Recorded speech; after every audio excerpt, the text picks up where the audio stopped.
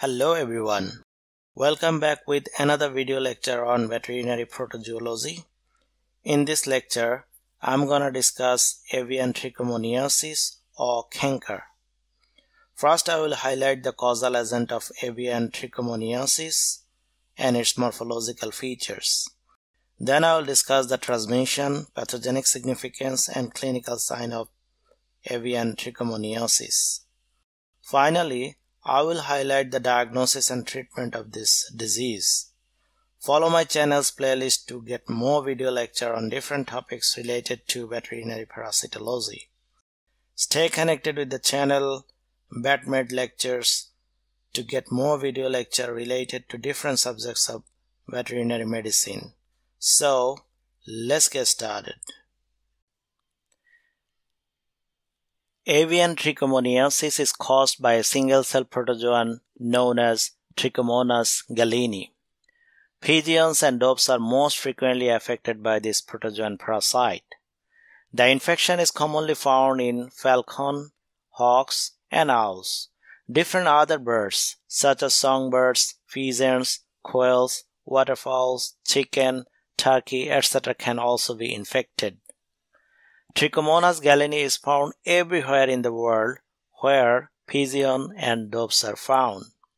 That is, the distribution of this organism is worldwide. However, the disease is commonly known as Canker in case of pigeon and doves and frowns in case of raptors. Morphological features of Trichomonas gallinae. It is piriform in shape. There are 4 anterior flagella and 1 undulating membrane. The undulating membrane doesn't terminate to the trailing flagellum. Exostyle is narrow and it protrudes from the body. Transmission of avian trichomoniasis or canker. There is no cyst or resistant stages of this parasite passed in the feces like other intestinal protozoal infection. So, the most common way of transmission of this disease is through pigeon milk or crop milk. If the parents are affected, the swab will also be affected during feeding. As adult recovered birds remain as asymptomatic carriers, they act as the source of infection for other birds. They can contaminate the bird feeders and birds and transmit the infection to other birds. It has been reported that Trichomonas gallinae can survive in water for 20 minutes to several hours. Infection can also be transmitted through bill during courtship. Pigeons that feed with the domestic poultry are often blamed for contamination of the feed and water, passing the infection to the poultry. Wild pigeons and other birds have the role to introduce the infection to domestic birds. Wild birds such as raptors can be infected if they prey or feed on infected dead birds. Pathogenic significance of avian trichomoniasis or canker. The severity and development of the lesion varies with the virulence of the strains of this parasite, the stages of infection, and the age of the host. It is reported that 80 to 90% of the adult pigeons are infected but do not show any clinical signs. It is assumed that most of these birds become immune to the exposure of virulent strains. Usually, young pigeons are mostly suffered and get the infection from the adults during feeding the pigeon milk. The resulting infection may range from asymptomatic or mild disease to rapidly fatal form of this disease. The affected squab die within 4 to 18 days of infection. As mentioned earlier, if the birds are infected with a virulent strain such as JB strain, the severity of the infection would be higher. Within 3 to 4 days post-infection, cream to yellowish circumscribed area start to appear in the mouth cavity, especially on the soft palate. This lesion increases in size and number and extend to esophagus, crop, and proventriculus. Later, this lesion become thick, caseous, and yellow necrotic masses develop in the mouth cavity, which is the characteristics of acute disease. Hard cheesy lesions are also seen more in chronic infection. A bird will strive when these masses prevent it from swallowing food and water. This large lesion further invade the roof of the mouth and sinuses and even penetrate through the base of the skull into the brain.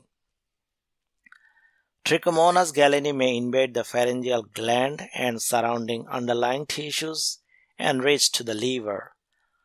Other organs such as lungs can also be infected. In severe infection, birds may die due to liver abscess. Remember, the digestive tract below the proventriculus is rarely involved. In turkey, lesions most commonly occur in the crop, esophagus, and pharynx, and are less commonly found in the oral cavity. Liver lesions in turkey are more or less similar to trichomoniasis. In trichomoniasis, the necrotic lesions in the liver are irregular outlines with more raised above the liver surface but not depressed as seen in trichomoniasis or blackhead disease of turkey. Clinical sign of avian trichomoniasis or canker. Due to the development of oral lesions, the affected birds unable to ingest the food. Lesions in the mouth and esophagus or both prevent the passage of ingested grain seeds, which causes regurgitation of the foods.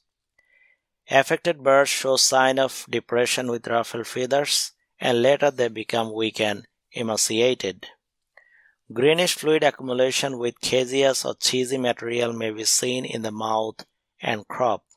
This material may be seen around the beak and eyes and may be confused with avian pox. Severely infected pigeons may fall over when they are forced to move. So, along with these signs, examination of the oral cavity must be done for the oral lesions that I am going to talk in the diagnostic section. Usually no signs are observed for adult pigeons. In turkey poults and chicken, drowsiness and pendulous crop are common. Foul odors can also be found during examination. Diagnosis of avian trichomoniasis or canker. Clinical signs may help in the diagnosis of this disease that I have already discussed. Caseous obstructive lesion during examination of the oral cavity may confirm the disease.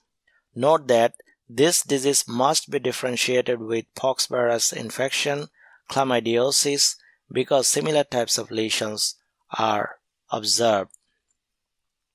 In postmortem examination, yellowish to grayish necrotic lesions are evident in the mouth, crop, and esophagus. Laboratory examination of oral swab revealed the live organism moving on the microscopic field. Treatment of avian trichomoniasis or canker.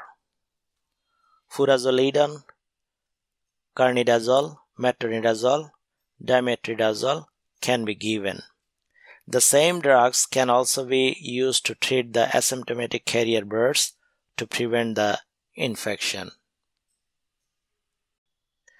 Thank you so much for watching this video. If you have any question, please put it in the comment section. I'll be happy to answer. And good luck for your study. I'll catch you in the next lesson.